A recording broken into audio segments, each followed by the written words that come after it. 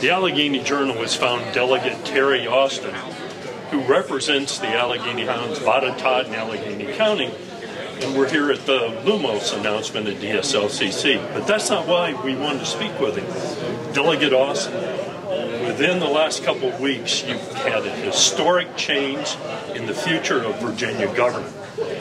What does it mean to have control of the House with the Republican Party in charge now? Well, Jerry, it means stable government. One body form of government, fully Democratic control, did not lend itself well to advancing the Commonwealth in what I perceive a responsible fashion. I think the constituents of the 19th House District expressed their concerns. They voted wisely. We elected Glenn Youngkin as our governor, Winsome Sears as our lieutenant governor, Jason Muir as our attorney general, all Republicans. I was reelected with a 77 or 78% margin here in Alleghany County. You beat me to I thank everyone for that. I very much appreciate and really like supporting and representing Alleghany County in the legislature. But most importantly, we'll get back to a stable form of government and advancing the Commonwealth in jobs and economic opportunities and quality of life and education.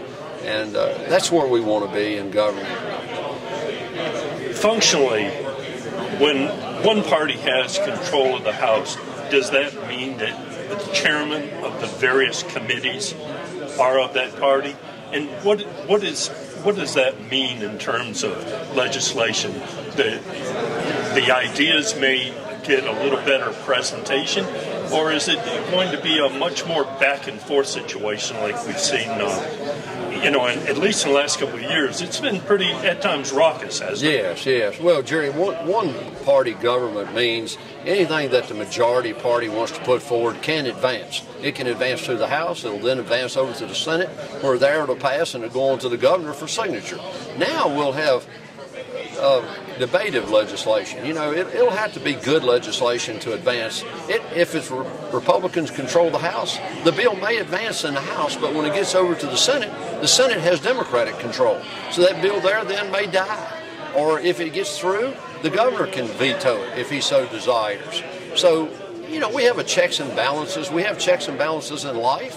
We have checks and balances in our families. And now we'll have them in government where they need to be. We have it on our local board of supervisors, So we're back to a better form of government, I think, Jerry. Thank you very much for taking the time to speak with us. As always, Jerry, we appreciate what the Alleghany Journal does for our neighborhood, our community, and for myself. Thank you, Jerry.